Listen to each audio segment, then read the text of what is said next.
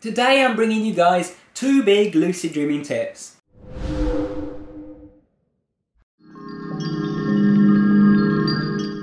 Hey guys, welcome back to Tipharot. It's me Matt here, and today I'm giving you 2 of my biggest tips for lucid dreaming.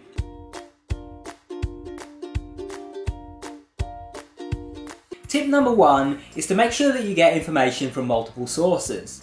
The fact is, we all have our strengths and our weaknesses. I'm good at certain things with regards to lucid dreaming and not as good at other things. Someone else is going to be better at those things than me and worse at some things that I'm better at. So don't get all of your lucid dreaming information from one source. While I would love to have you guys just be on my channel all day watching my videos, generating me ad revenue and so on, I do actually want you guys to look at other sources as well. Watch other lucid dreaming YouTubers, check out lucid dreaming forums, check out the lucid dreaming subreddit on Reddit and so on. The more sources of information that you have, the more reliable the information you have will be. And in a field like lucid dreaming, where imagination is everything and coming up with new creative ways of doing things is something that is going to be going on forever, there is always an advantage to discovering and learning from new people that you haven't actually investigated before, because you'll go and you'll find that they have a completely new technique that no one else has ever used before. You know, for dream control or for actually getting lucid in the first place. There are always new techniques and new ideas coming to the centre stage with lucid dreaming, and you should check them out.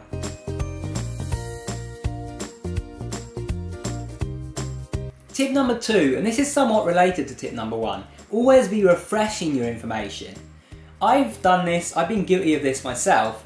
I will read how to do a particular method and I'll be carrying it out for say weeks or months on end, and I would just have read it, you know, once or twice originally, and I won't go back and reread it, and I'll keep doing the method and so on, and I'll be performing it, and maybe, you know, it's getting me some results, but it's not working as well as I hope it would. And then later I go back and I reread the instructions for how to do it, and I find that I've been performing one of the steps entirely wrong. So if I'd just gone back and reread it, I wouldn't have had that issue. Every so often, refresh your knowledge on how to perform a particular technique. You know, if you've been doing wild for a while, take a look at some wild videos on how to do wild, some wild tutorials on forums and so on, and look at different tutorials, look at different people's perspectives on how to do it, and, you know, try out new ways of doing it. If you've been doing it one way, say that you've been doing it and you've been doing it without ever going through sleep paralysis, the way that I typically do it, well, maybe you want to try going through sleep paralysis and see how the results compare for you. Every time you refamiliarise yourself with the same knowledge, you're helping it take root in your brain. You're helping yourself really remember it and really apply it later on. So, always do this. Take some time to refresh your knowledge on lucid dreaming. Go back and watch some of my videos that you've watched before. Go to that forum post where you learned a particular technique and reread it again 2 or 3 times if need be. The results will be worth it. Anyway, if you'd like to learn how to lucid dream for yourself, I have this course, a 17-part audio course called Advanced Lucidity. The idea of the course is just to simplify everything for you.